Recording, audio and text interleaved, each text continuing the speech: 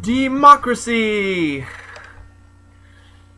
Well, in my political philosophy class, there is an illusion demonstrated that democracy is very far in the political evolutionary chain.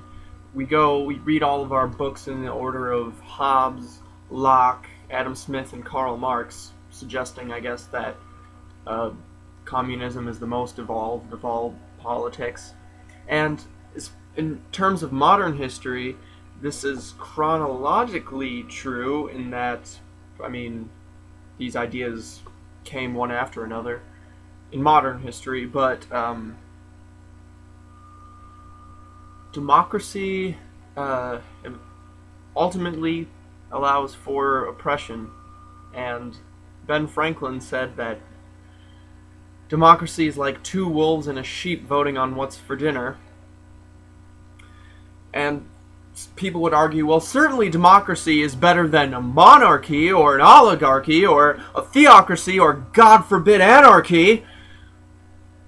But the system of government doesn't necessarily pertain to how oppressed a population is.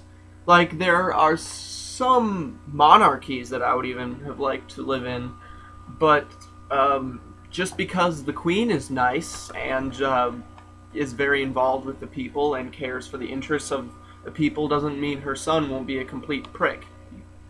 Which, I guess, is a flaw of monarchy, not democracy.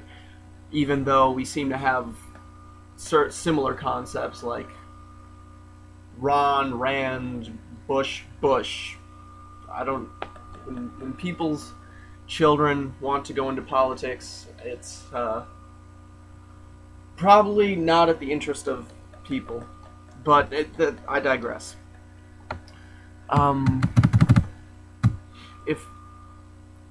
If 5 people vote between if they want pizza or hamburgers, then the consequence of that decision is much less than if one person elected by a bunch of nimrods decide war or no war, legal or not legal, jail or no jail, death or no death. And because, I mean, sure, that one person who voted hamburgers, like, isn't going to get a hamburger, but ultimately that isn't going to affect their greater outcome. And even though we have a said document protecting unalienable rights, meaning that the Intergalactic Space Federation can't take those rights away from you, we still have the opportunity to oppress people on many other different fronts that don't pertain to guns or free speech, even though those seem to be rights up for grabs now.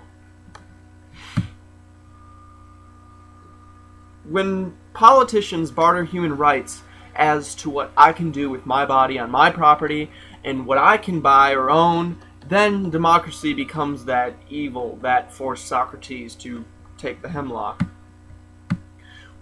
And in today's terms of our democratic republic, and I'm talking about America, I'm an American,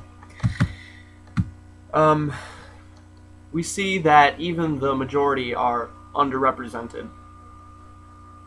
And this gets allotted through the special interests that affect our republic, that affect our democracy.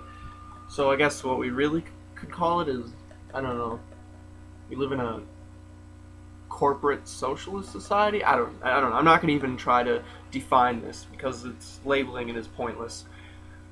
But, yeah, when even the majority are underrepresented, then you know your democracy is screwed. The majority says that I can have a husband. The majority says that I can smoke weed. The majority says that I can blow my face off with a gun.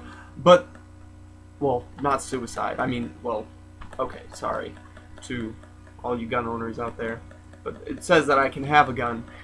But the minority of those in power only care about the power and fail miserably to represent the majority, and much less the oppressed minority.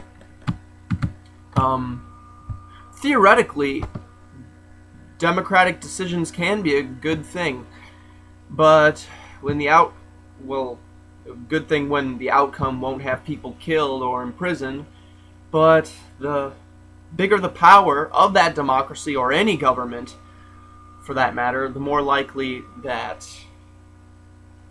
you will see oppression and abuse and side effects of government.